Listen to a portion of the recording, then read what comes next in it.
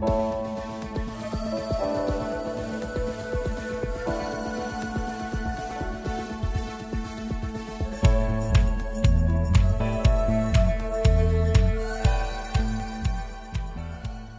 to the Centerville Elementary Podcast for the month of April.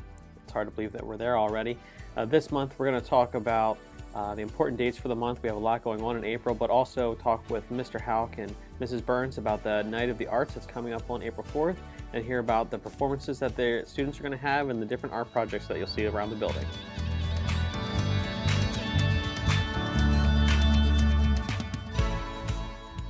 Okay, I'm here with Mrs. Burns and Mr. Houck, and they're going to share with us some information about the art show that's coming up. Mr. Houck, what is the theme of your spring concert this year? The theme of the spring concert this year is music around the world. And so does that mean the students will be singing in different languages? Mm-hmm. Yep, we got a lot of different languages we'll be singing at the concert, including Haitian Creole, Spanish, French, Japanese, and we have a little bit in other languages as well. And so is there one song that the students seem more excited about than others?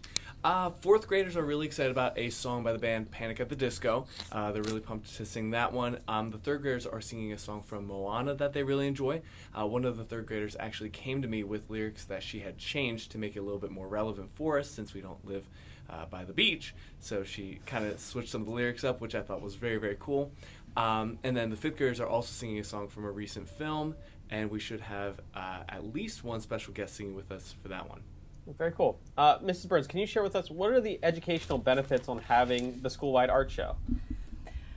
Well, the display of work is one of the national standards of visual and performing arts, but I feel it's also important for students to understand patience and perseverance to sustain a work of art. So in other words, this idea that we're putting up work that we're proud of and we have a good feeling about, and also valuing the art making of others is an important part of having a school-wide art show. So when you're putting this together, what would you say are the most important elements when you're getting everything ready?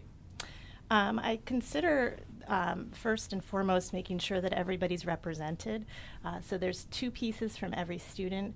I typically have a two-dimensional and three-dimensional work of art, oftentimes ranging in medium. So we try to do stuff with paint and clay and varying materials. I try to make sure that it's definitely authentic child-generated ideas. So yeah, that's it. Sorry. So when that's okay. So when you're putting this together, are there any challenges that you run into in putting something together that's this large? One of the biggest challenges is the completion factor. Students obviously work at varying paces.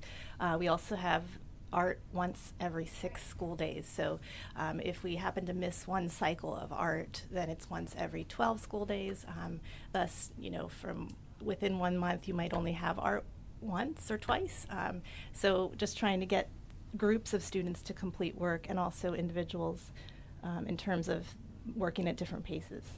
The management of the work is another logistical issue, but luckily we have a lot of great parent support, especially Tracy Banzoff. She's been a huge help the last couple of years in organizing the Sign Up Genius, as well as just putting up lots and lots of stuff. So would you say, out of the entire art show, is there one thing that is like your favorite project that you've had the kids work on this year? I've been really excited I did a printmaking lesson with 4th grade this year, and it has evolved. That's kind of my favorite type of lesson when students sort of begin to, they're starting to stitch and paint into their work and write into their work, so it sort of became its own animal, and it's been quite exciting to watch. So. Okay. Well, thank you both for coming. The art show is April 4th at 6:30. If you're looking to come, you can come throughout the evening to look at art around the building. It's in all the hallways. There's a lot of displays up, and Mr. Houck students will be singing in the gym area on the stage throughout that time frame. So we look forward to having you attend that evening. If you have any questions, please reach out. I know you can reach out to Mrs. Burns or Mr. Houck or the office and ask away if there's anything that you need to know.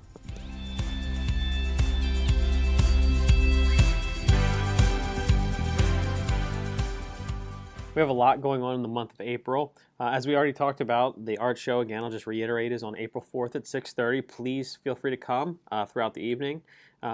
Also then on the 8th at 9:15 in the morning, we have PTO. Our kindergarten screening is happening this month on the 5th, the 9th, the 11th, or the 12th. So if you have an incoming kindergartner and you have not scheduled an appointment, please reach out to the office to do so.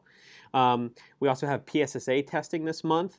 The dates for the English Language Arts is the 15th through the 17th. The math is the 24th and the 25th. And science is the 29th and 30th, and science is for 4th grade only. We also have a couple days where we have early dismissal on the 18th, that's at 1:30, and then no school on the 19th and the 22nd as well. If you have any questions about anything that you heard today, please feel free to reach out and ask anything that you may need.